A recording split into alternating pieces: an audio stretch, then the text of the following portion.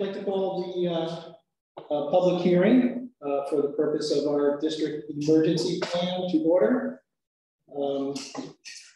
As required by New York State Commissioner of Education, we have to hold a public meeting prior to or annually to approve our district's emergency response plan. Our emergency response plan will live on our district website. However, the public version, which is what we are approving tonight, is a heavily redacted version for obvious reasons, as our emergency response plan includes many safety protocols, as well as contact information for many of our school officials, and also provides valuable insight into our buildings. So as you can imagine, the public version of the emergency response plan does not contain such sensitive information, but it is an extremely comprehensive document. I think if you can just at least share the table of contents with our viewers at home, again, it's a very comprehensive document that we're fortunate in that the state has used our emergency response plan as a template in many of their conferences. The building-specific emergency response plans will be coming in the next 2 weeks or so. We've had a lot of new folks in our district over the past year, so we will work with our administrative team to make sure that everyone is represented properly and all the information is correct. And yeah, other than that, there's not a lot more to it than that, but I would certainly entertain questions if anyone has any questions. We did not really make any revisions, correct?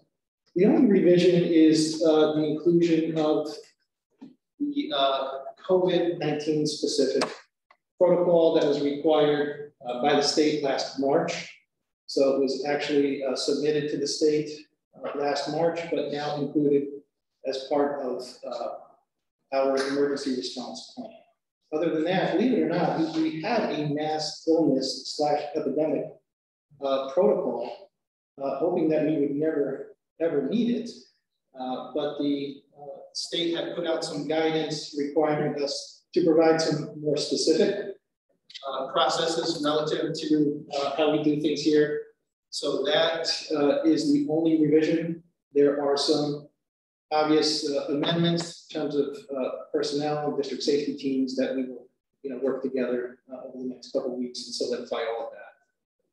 But other than that, nothing major at all. Did you want to mention how the public can ask questions? Oh, sure. Yeah. In the is it Q&A or is it chat? Q&A.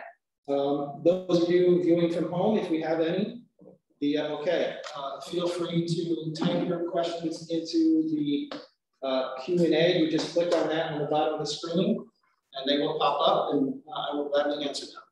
Questions for now, specifically to the emergency plan? Yeah, just specific to the public hearing for the purpose of the emergency response plan.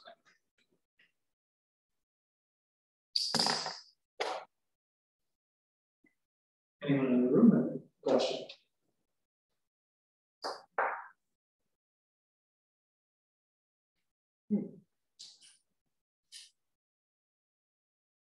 So we'll give a chance for our folks at home to type anything in if they wish.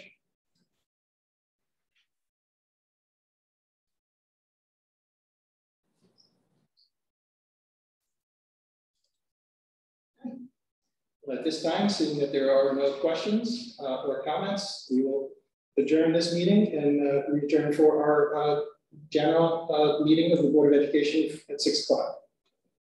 Meeting adjourned.